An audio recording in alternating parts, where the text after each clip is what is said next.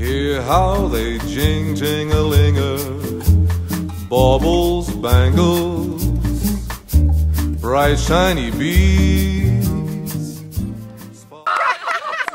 got the red ones, haven't you? Oh my God! If I do this, the King of Hearts should turn face down. Was that impressive? But look closely here. You see, if I could do this, I'd get myself the 4 aces instead. We've got another 4 ace trick.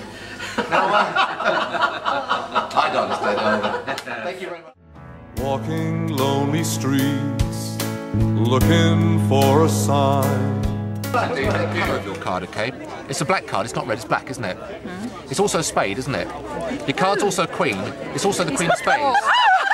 Now, hang on, you can't have 4 Queen of Spades, can you? No. Do you want to see another 4 ace trick then? Yeah? Oh my God! Now you're not watching the image, 15's from top. You want me to prove it, don't you? Look, here we go. 1, 2, 3, 4, 5, 6, 7, 8, 9, 10, 11, 12, 13, 14, and that should be the Ace of Hearts, 15. And if I'd have said 14 or 16, I really would have missed. It's very precise.